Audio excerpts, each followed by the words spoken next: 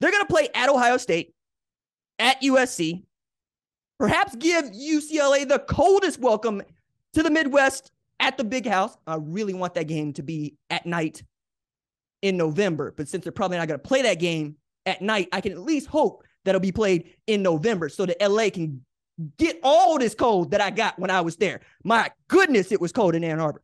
This is in addition to Michigan having to play Fresno State, Arkansas State, and Texas out of conference. Yo, what? Okay. All right. So much for scheduling Hawaii and UConn. My goodness, 2024, Michigan going to be going through it.